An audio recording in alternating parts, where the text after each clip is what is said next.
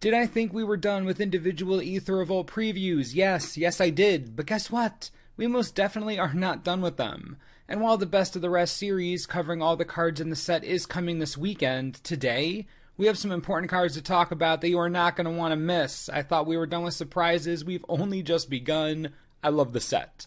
Also, our limited edition playmat sale ends in less than 24 hours. You can never get this playmat again after that, and it helps the channel survive. Click the link on the screen if you're interested. This is literally your last chance to grab it. Now with all that said, sit back, relax, and enjoy. We'll begin quickly with a cycle of commons: Aether Inspector, Swooper, Poisoner, Chaser, and Herder. They all have varying powers and toughnesses based on their colors, no surprises there. They all enter the battlefield with 2 energy, and when they attack you may pay 2 energy. If you do, create a 1/1 servo token. The white Inspector comes with Vigilance, the blue Swooper comes with Flying, the black Poisoner comes with Death Touch, nice, the red Chaser with First Strike, and the green Herder comes with nothing, probably because it's a 3/3 and they just hate putting trample on cards apparently. All these are going to be solid plays for limited. Getting the trigger on attack rather than damage is nice, and if you have excess energy you can pump into it, making little 1/1s. Cool common cycle. Definitely the power level I'd expect considering the rest of the set so far. The Poisoner and Chaser have me particularly excited. Can't ignore Death Touch and a 2-mana 2/1 with First Strike. Not gonna ignore that. Good cycle. Efficient Construction is 4 mana for an enchantment. Whenever you cast an artifact spell, create a 1/1 Thopter token with Flying. I mean, I don't care about anything else in the world right now. Efficient Construction was designed for Brea. Honestly, it had to have been. Is there a better card to throw into that deck? It's like the stars are aligning for Brea right now. What an absurd synergy with this card. Make Thopters, sack Thopters, make Thopters, sack Thopters. Genius commander card. Might fly under the radar, but it should not. It's very powerful in an artifact-based commander strategy, just real good. Metallic Rebuke is 3 mana for an instant with Improvise. Counter target spell unless its controller pays 3. Welp, looks like this is as close to mana leak as we're gonna get. Stick this in a deck with Baral and you can get 1 mana cost leaks all day, every day. I know it's a common and most people are gonna overlook it, but a part of me seriously wants to make this thing work. With clues, easy counter, servos, easy counter, in Modern Affinity even, real easy counter. Not that Affinity can even make room for this, but the idea is fun nonetheless.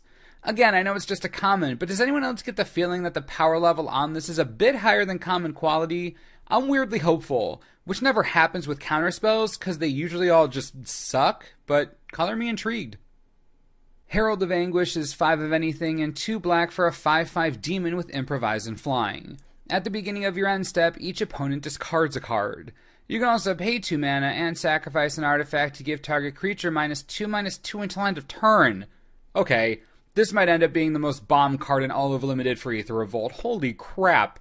7 mana with the ability to shrink that for a 5/5 flyer is already decent, and you force discard on your end step, and it comes with removal if you have artifacts, which you probably use to pay for this. What an imposing figure.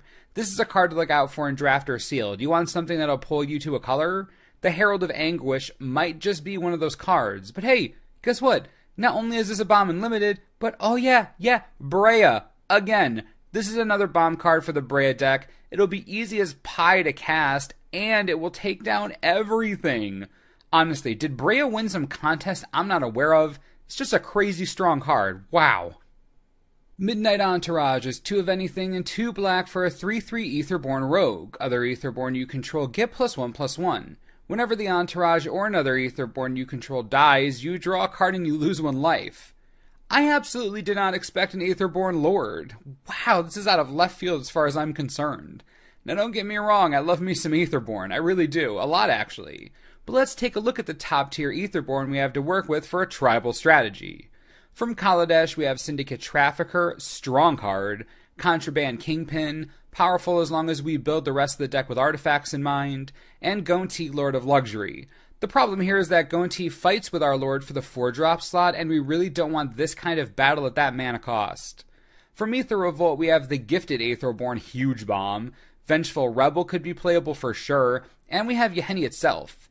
So there's a nice core here between the two sets, and if you add Metallic Mimic to the party, we just need a lot of artifacts to round this out. some control cards to play the disruption game. I don't know. I don't hate this actually. I'll add it to the list of decks I need to build. This could be really interesting. Kari Skyship Raider is 2 mana for a 1/3 legendary creature human pirate with first strike and menace. Another pirate! Yes, right. Okay, whenever she attacks, create a legendary 2/1 red monkey token named Ragavan that's tapped and attacking. Exile the token at the end of combat. Wait, stop the presses. We have a pirate who summons a monkey? Not only that, but the monkey has its own legendary monkey token. I'm going to buy 68 cases of this set. I want to line my bedroom with legendary monkey tokens. Possibly the best card in the set from a pure awesomeness perspective. Having first strike and menace is going to be terrible to deal with, especially when you're running her in aggressive red deck with pump spell combat tricks and a monkey with a bad attitude. I love everything about Kari Zev. Everything. Monkey token. Legendary monkey token. You know what? I'll play mono red aggro if I can play with this pirate. That's how you turn me. I'll do it. This is fantastic. Kari Zev's expertise is 1 of anything and 2 red for a sorcery. Gain control of target creature or vehicle until end of turn. Untap it. It gains haste until end of turn. You may cast a card with converted mana cost 2 or less from your hand without paying its mana cost. We've seen active treason effects a million different times, and this one has me really excited. It is double red, so it's a bit restrictive, but not only do you get a creature or vehicle until end of turn, you get a free spell cast, and you're in a red deck, so what, like 80% of your deck is going to be 2 mana or less? This is a great way to push through extra damage for the win by deleting a blocker, and you get a free cast for a pump spell. This is a game ender in an aggressive red-based deck.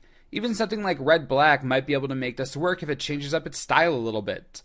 I think this expertise is one of the more practical, bringing a time-tested ability to the table. I'd watch out for this one in Standard. This was a shorter video than usual, but that's because we just had to talk about monkeys and Aetherborn and demons and everything. How do you feel about our new pirate monkey overlord? Do you think Aetherborn Tribal could be a thing? Do you want me to try and make it a thing? Let me know what you're thinking and we'll talk about it.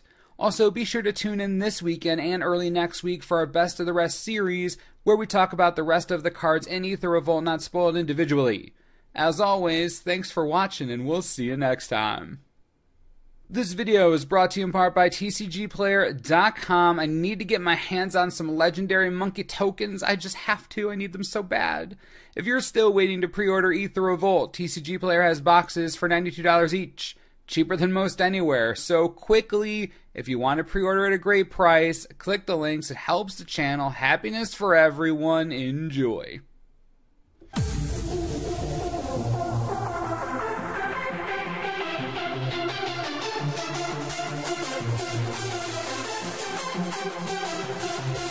Wow.